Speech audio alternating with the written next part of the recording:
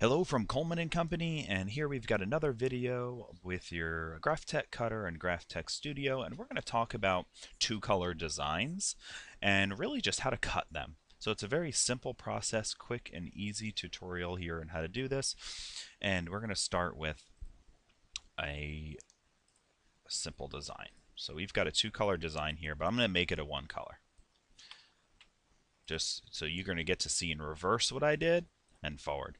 So we've got it two colors. To make it one color, we're going to select the entire design and we're going to choose one single color under right here. Open the line color window. So we're going to select our design, we're going to choose black, and then now we've got a single color design. Now this design is also in multiple pieces. So as you can see, we've got two parts of this design. We've got a few different pieces. So what I can do is I can select one of these, which I just did there. And by the way, I am hitting Control Z, or essentially undo. Undo. That's how I'm going backwards and reverse. That's definitely a little shortcut you should know how to do, Control Z.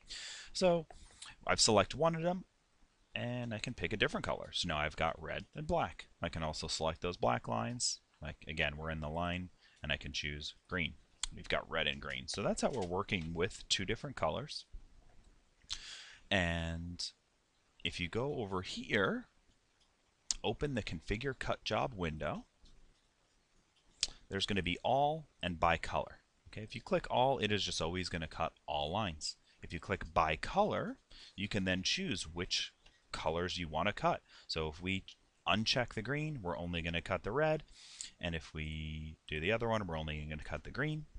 And you know if you're doing it correctly if when you're on your cut page, this is all that you see. So in your design page, you will still see the full design, but when you're on in this section right here, you're just going to see the one that you've selected. And that's how you can have a two-color design and choose which one you want to cut. And essentially what you would do is you would go in here and you would choose your green vinyl and you would cut it.